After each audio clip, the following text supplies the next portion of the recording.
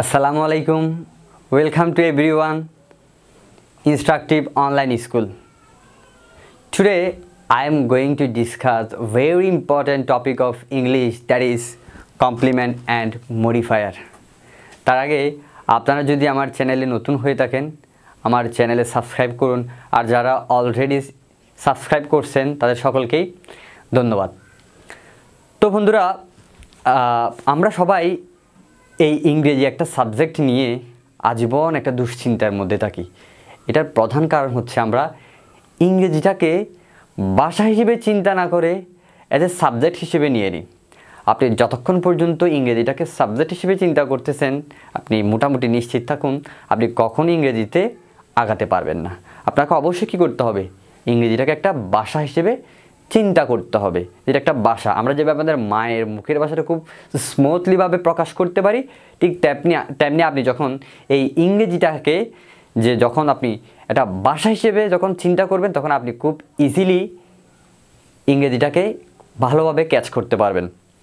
তো আমি আপনাদেরকে মোটামুটি এতটুকু এনশিওর দিতে পারি, আপনারা যদি আমার প্রত্যেকটা ভিডিও যদি ভালোভাবে দেখেন ইনশাল্লাহ ইংরেজিতে আপনাদের সর্বোচ্চ দক্ষতাটা অর্জন হবে। আপনাদের যেই ল্যাকিংসটা রয়েছে সেই ল্যাকিংসগুলো কেটে যাবে। ইংরেজির মূল বেসটা হচ্ছে আসলে গ্রামার। আপনি যত বেশি গ্রামারে ভালো জানবেন আপনি তত বেশি ইংলিশটা কী করতে পারবেন, বলতে পারবেন, লিখতে পারবেন, বুঝতে পারবেন। সো ভিউয়ার্স, আজকে আমরা আলোচনা করব ইংরেজির গুরুত্বপূর্ণ একটি বিষয় কমপ্লিমেন্ট অ্যান্ড মডিফায়ার নিয়ে।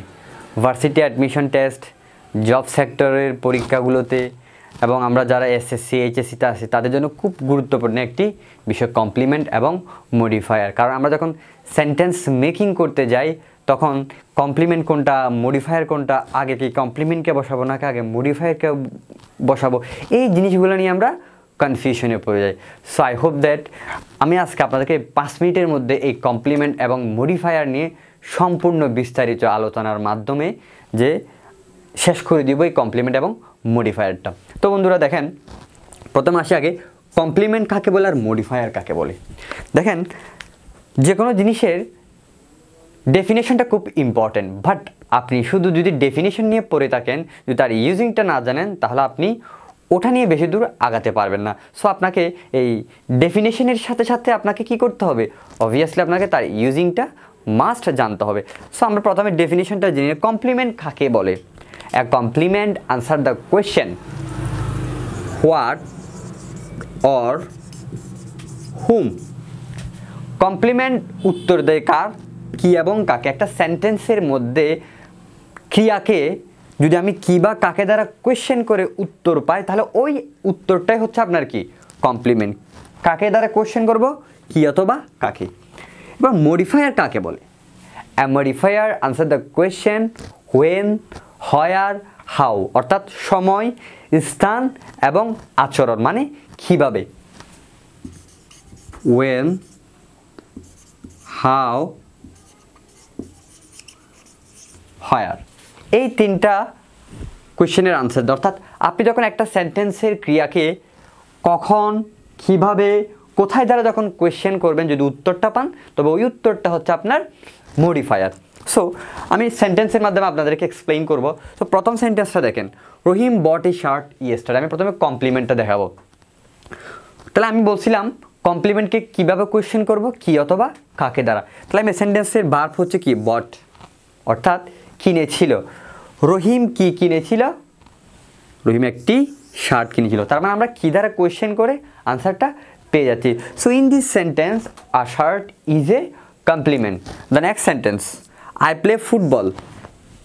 আমি কি খেলি, আমি ফুটবল খেলি। তাহলে আমি ঠিক ক্রিয়াকে কোয়েশ্চেন করে আনসারটা কী বা কাকে দ্বারা করে ফুটবলটা অ্যান্সার পাচ্ছি। সো ইন দিস সেন্টেন্স ফুটবলটা হচ্ছে আপনার complement. Next sentence, I called রহিম। আমি কাকে ডেকেছিলাম, আমাদের কমপ্লিমেন্ট সংখ্যার মধ্যে ছিল কি বা কাকে, হোম মানে কাকে। আই কল্ড রহিম, আমি কাকে ডেকেছিলাম, আমি রহিমকে ডেকেছিলাম। So in this sentence Rahim is complement. So viewers, আপনারা কমপ্লিমেন্টটা মোটামুটি ক্লিয়ার। এখন আমি আসবো মডিফায়ার। আমি তো অলরেডি বলে দিলাম ওয়েন, হাউ, হোয়ার দিয়ে আমি ইজিলিভাবে কোয়েশ্চেন করে আনসার যেটা পাবো সেটা হচ্ছে কি মডিফায়ার। আর মডিফায়ারগুলো সাধারণত অ্যাডভার্ব হয়। আমি আরও সহজভাবে বলে দিচ্ছি, মডিফায়ার দিয়ে তিনটা জিনিস হয়, সেটা হচ্ছে এম, পি, টি। এই এমটা কি, পিটা কি, টিটা কি? এম দিয়ে হচ্ছে ম্যানার, পি দিয়ে হচ্ছে প্লেস, টি দিয়ে হচ্ছে টাইম। ম্যানারটা কি? আচরণ। Loudly, rapidly, speedily and then quickly, এগুলো হচ্ছে আপনার ম্যানার, আচরণ বোঝাচ্ছে কীভাবে। হাউ, প্লেস, যে কোনো স্থান, Dhaka, Chittagong, on the table, pool, etcetera etcetera. Time, any time, yesterday, the previous day, last night, 7 o'clock, tonight, this is time. So এই তিনটা দিয়ে আমরা খুব ইজিলি মডিফায়ারটা বের করতে পারবো। সো প্রথম সেন্টেন্স দেখেন, রহিম বট এ শার্ট ইয়েস্টারডে। তাহলে in this sentence yesterday is a time. কীভাবে বুঝতেছি আমরা? ওই যে এমপিটি এর মধ্যে আমরা টাইমটা পেয়ে যাচ্ছি, সময় বোঝাচ্ছে। So in this sentence yesterday is a modifier. And the second sentence, I play football the central field everyday. তাহলে এখানে দুইটা মডিফায়ার, একটা হচ্ছে সেন্ট্রাল ফিল্ড আর একটা হচ্ছে এভরিডে। আর একটা কথা মনে রাখবেন, যদি একই সেন্টেন্সে তিনটা মডিফায়ার আসে তবে এই সিকুয়েলটা মেনটেন করবে যে প্রথমে আসবে ম্যানার, তারপর আসবে প্লেস, তারপর আসবে টাইম। তাহলে এখানে দেখা যাচ্ছে সেন্ট্রাল ফিল্ডটা একটা adverbial modifier, modifier of place. এভরিডেটাও কি একটা মডিফায়ার, এটা হচ্ছে কি টাইম। তাহলে বোঝা যাচ্ছে কি এটা একটা প্লেস, সেজন্য এটা আগে আসছে, টাইমটা কি সিকুয়েল অনুযায়ী কি পরে, সেজন্য সেটা শেষ আসছে। এই দুটাই কিন্তু কি modifier, centre filled and everyday. And then next sentence, I call Rahim in my room yesterday. So in this sentence, in my room, কোথায় ডেকেছিলাম? প্লেস, এটা একটা স্থান। কখন ডেকেছিলাম? এটা একটা সময়, টাইম। তাহলে in this sentence, in my room yesterday R modifier. And next sentence, Salman was swimming in the pool. Salman কোথায় সাঁতার কাটতেছিল? স্থান বোঝাচ্ছে, কোথায়, হয়ার, তাহলে স্থান, প্লেস। তাহলে এটা ইন দ্য পুল, পুলের মধ্যে সাঁতার কাটতেছিল। তাইলে in this sentence in the pool is modifier.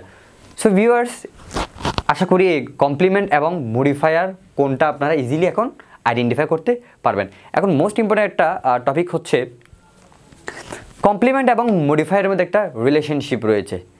অর্থাৎ যদি আপনার কোনো সেন্টেন্সের মধ্যে যদি একসাথে কমপ্লিমেন্টও আসে, একসাথে মডিফায়ারও আসে, তখন অবভিয়াসলি মডিফায়ারের আগে কমপ্লিমেন্টটা ইউজ করতে হবে, এটা মাস্ট। মডিফায়ার এমপিটি যেটাই হবে হোক, ম্যানার হোক, প্লেস হোক, টাইম হোক, তিনটাই যাবে কার পরে? কমপ্লিমেন্টের পরে। আমি আপনাদেরকে একটা এক্সাম্পল দেখিয়ে দিচ্ছি।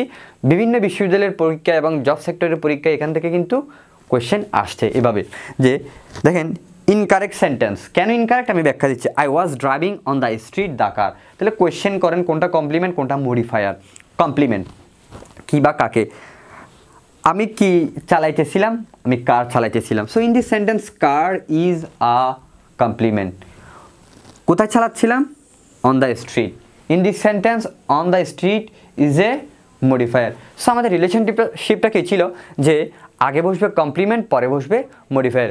So in this sentence is incorrect.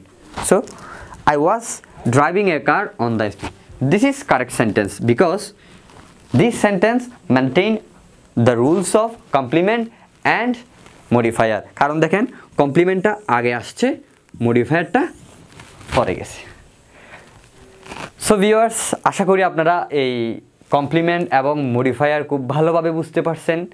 যদি আপনাদের ভিডিওটি ভালো লাগে অবশ্যই লাইক করবেন, শেয়ার করবেন এবং অবশ্যই আমার চ্যানেলে সাবস্ক্রাইব করবেন, কারণ ভিডিওগুলো কিন্তু আপনাদের জন্যই তৈরি করা হয়, আপনারাই হচ্ছে আমাদের ইন্সপায়ারেশন। সো ইনশাল্লাহ আশা করি পরের ভিডিওগুলো আপনারা পাবেন এবং ভালো কিছু ভিডিও আপনাদের জন্য নিয়ে আসবো। এবং ম্যাথ নিয়ে যাদের দুশ্চিন্তা আছে, ইংলিশ নিয়ে যাদের দুশ্চিন্তা আছে, আমি আপনাদের এতটুকু অ্যানশিওরিটি দিতে পারি, আমাদের চ্যানেল থেকে সর্বোচ্চ সাপোর্টটা পাবেন। সো দেখা হচ্ছে পরের ভিডিওতে। ততক্ষণ পর্যন্ত ভালো থাকুন, সুস্থ থাকুন এবং বাসায় অবস্থান করুন। আল্লাহ হাফেজ।